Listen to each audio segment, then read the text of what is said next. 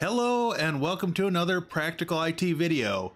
In the last video, we took a backup using Rescuezilla of a virtual machine that I'd created in Virtualbox.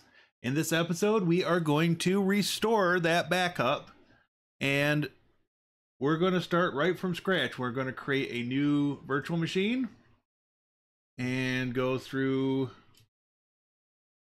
the process here.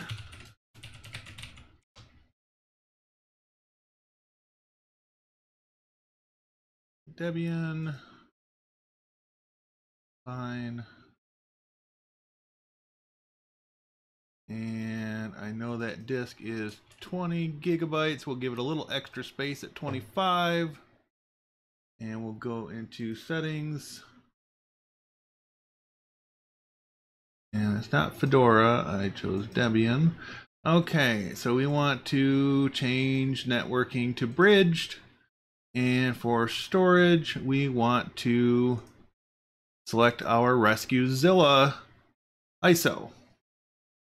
Save that, and we're going to go ahead and start. So again, this will boot up from the Rescuezilla ISO.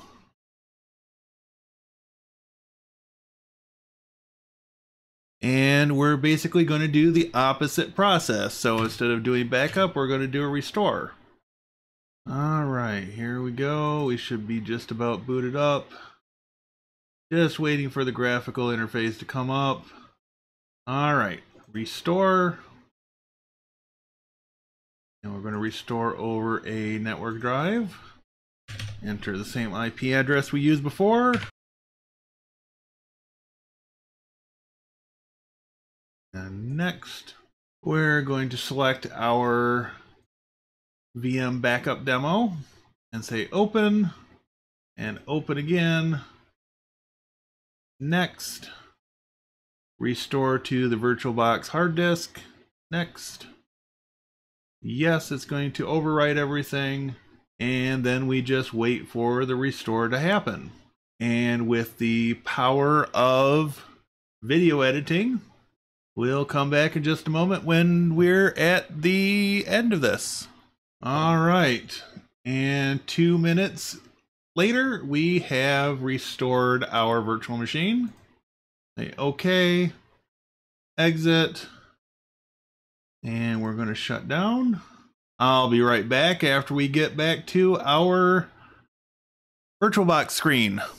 All right, we are back at the Virtualbox screen, and we're just going to double check our settings and make sure that our virtual optical drive is free. And we will go ahead and boot up our VM and see if we have a working restore. Alrighty, we have successfully completed our boot of our cloned machine, and the system is up and running.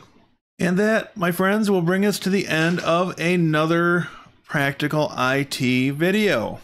If you like the video, please take a moment, leave a thumbs up, click the bell for notifications, subscribe, and feel free to leave comments down below. Thank you once again for watching, and I will see you in the next video. Stay safe, happy computing, and have a great day.